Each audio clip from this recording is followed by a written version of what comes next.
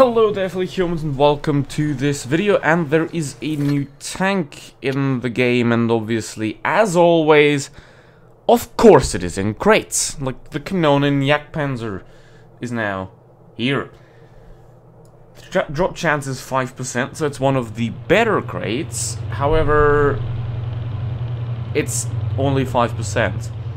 And you have the charms again, but you need to buy 25 crates to get it guaranteed, which is 115 euro. Is the Kanonenjagdpanzer worth 115 euro? Is it? Well, before we answer that question, let's say it together 3 times, okay? You ready? Don't buy crates. Don't buy crates. Don't buy crates. You heard it here, okay? Don't buy them. Do not buy these crates. If you think of this video as in any kind a motivation for you to buy them, you're wrong. This is the opposite. Don't buy the crates. Ever. Okay?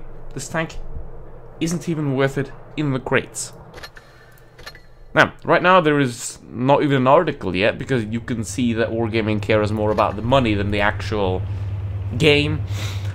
But that doesn't matter, because we're gonna go over to BlitzStars and then we're gonna check out how the Kanonenjagdpanzer really works. Here we are in BlitzStars and we can see the Kanonenjagdpanzer 105. Here, this is the sort of unofficial statistics. I don't know if they've been buffed before the release, but I doubt it. So, what do we have here? We have a 105mm gun with 350 alpha damage, obviously. It has 2700 DPM, which is abysmal compared to the Actiger. As you can see, it has a bit more pen. It has the most pen out of all these tier 8 tank destroyers right here, so that's a pretty cool plus side. It also has 300 on the heat, which is very good. So the pen is a very, very good thing here. Then, the aim time and the weapon handling is excellent. As you can see, 1.4 seconds aim time, which is even better than the Scorpion G's. But then again, it doesn't really matter that much. It has 8 degrees of gun depression, which is great, but it is a paper tank. It is an absolute paper tank. It also has amazing mobility, as you can see. It's more of a light tank than a tank destroyer. As you can see right here, done. I mean, it doesn't have any armor whatsoever. Everyone's going to penetrate you. It's like an E25, but the E25 actually has good DPM, while this one doesn't. Even the Scorpion has better DPM, and also has better alpha damage, so I would say that the Scorpion G is just a better vehicle, and you get it without crates. You don't have to spend 115 euros to get the Scorpion G.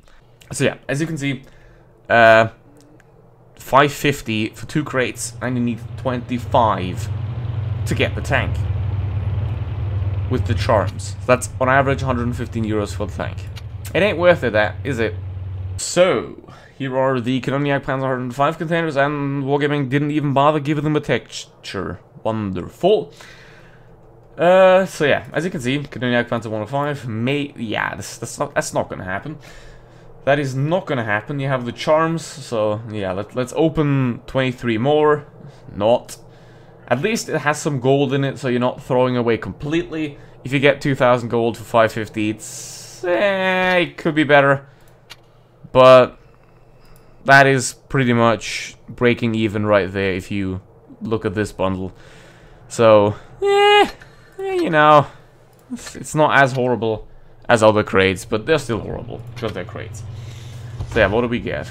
And it's not the Kanonenjagdpanzer, obviously. It is 750 gold. That's not bad. It's still throwing away though, because I could have gotten more. Then Ziggurat Tuner X3 and crew boosters. Nothing special there. Nothing interesting. And nothing. 500 gold. And some crew credit boosters. Those are great. For me, at least. Not for you. So, yeah. You don't get this thing. You don't. You need 25 charms to get this tank.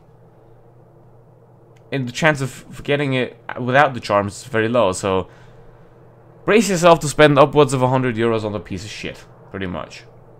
Don't get it. Don't throw out your money.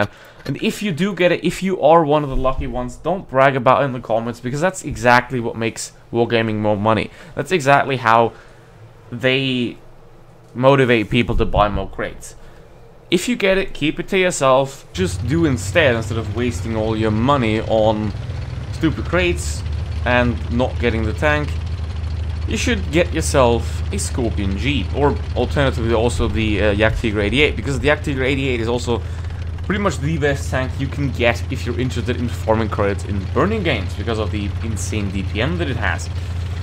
But what makes this tank amazing, even more amazing than the Kanonenjagdpanzer, is it has a turret, it has more DPM, and it has more alpha damage, which means that you have to peek less, you have more angles to peek, and you're also more mobile in general, obviously. Because the thing is with the Kanonenjagdpanzer, why would you ever get the Kanonenjagdpanzer when the WZ 120 is basically the same, but with more alpha damage and more armor?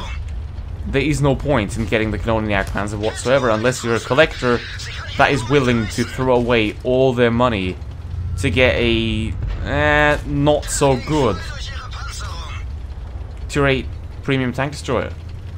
Because there are certainly better options, and I would never ever recommend the Kanonenjagdpanzer to anyone, because especially with a Scorpion G like this, you can play it like this, as you can see. I'm on the front line right now, in a paper tank destroyer, because I have the mobility, I have the capability in this vehicle to play it aggressively. I don't have that in the Kanonenjagdpanzer. The only thing I can do in that thing is camp in the back, and that is not very good, now is it? Especially when you don't have the alpha damage to just fight everyone else. Sure, you have more alpha damage than the mediums, but every T-34, every heavy pretty much, is going to completely destroy you, because they have 400 and you have 350. In a Scorpion G, you're better. And then the other problem is, obviously, the Jagdtiger has the same DPM as the Kanonen, but it has like 30% more DPM.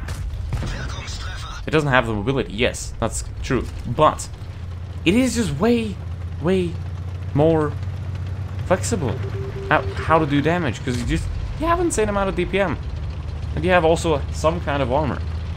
You know, the Kanonenjagdpanzer is no E25.